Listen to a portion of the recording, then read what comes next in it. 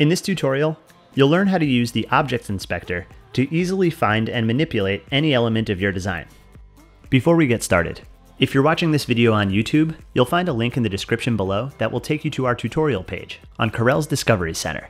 Here you'll find a written copy of this tutorial to follow along with. To open the Objects Inspector, navigate to Window, Inspectors, and choose Objects. In the inspector, by default you'll find a list of every element in your document, sorted by group, layer, and page. You can also change your view to see only layers and objects, or only pages. The inspector's object thumbnails make it easy to locate and select any element. Just click the arrows to access objects contained by groups. Even similar looking objects can be easily identified by the orientation of their thumbnails. If you make changes to an object on your page, its thumbnail will instantly update in the inspector as well. You can even change the size of the thumbnails by using the slider at the bottom of the inspector. Use the buttons right next to the slider to create new layers, new master layers, which will appear on every page, or to delete selections from the inspector. If you select an element in the inspector, it'll be selected in your document as well. If you select an element on a different page than the one you're currently viewing, CorelDRAW will automatically navigate to it. You can hold Shift to select multiple consecutive objects, or hold Command to select multiple objects out of order, as long as those objects are all on the same page. Right-click on elements in the inspector to bring up context menus, which will differ between pages, layers, and objects. You can customize the names of any type of element in the inspector by right-clicking and choosing Rename.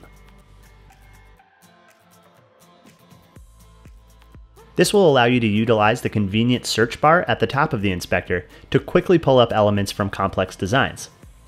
Simply drag and drop elements to reorder them on a page, or assign them to different groups, layers, or pages.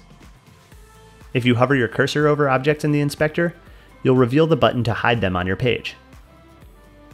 Right next to Hide is the Lock button. Use this button to lock objects' position and dimensions, and keep them from being deleted. If you hover over a layer or over guides, you'll see an additional icon that looks like a printer. Toggling this icon determines whether or not these elements will be included when you print. By default, it will be on for layers and off for guides, which you usually don't want to be included in your print job. And one last helpful tip for how to use your Objects Inspector. Now if you look closely at each of your layers in the inspector, you'll find a small bar on the right-hand side that displays the color of that layer's wireframes. Simply click on that bar to change the wireframe color for that layer. Easily toggle wireframe view on and off for individual layers by command clicking those color bars. Changing wireframe colors can help you differentiate between layers in wireframe view, and it's a really easy way to ensure that all of your objects are on the correct layers. And that's it. Now you know the basics of the Objects Inspector.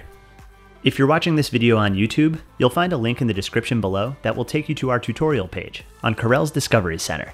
Here you'll find a written copy of this tutorial to follow along with.